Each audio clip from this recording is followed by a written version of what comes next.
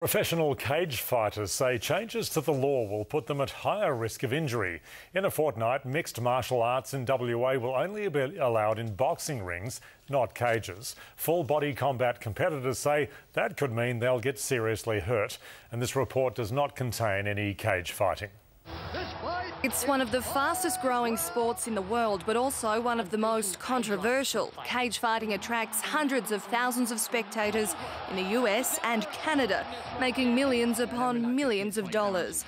Next month, it won't be welcome here. I do not support that. I do not oppose various martial arts or boxing. Mixed martial arts competitions will only be allowed in boxing rings, cages banned. Ultimate Fighting Championships director Tom Wright admits it's not to everyone's taste. It's okay if our sport is not your cup of tea. It's okay if you don't like it.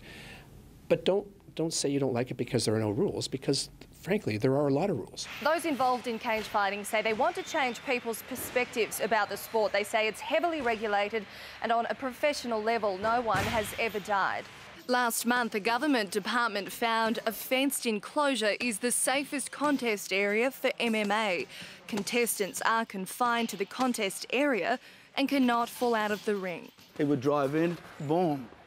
From here, my hips are solid against the mesh. I can't get thrown up. Alexis Donkin, 7 News.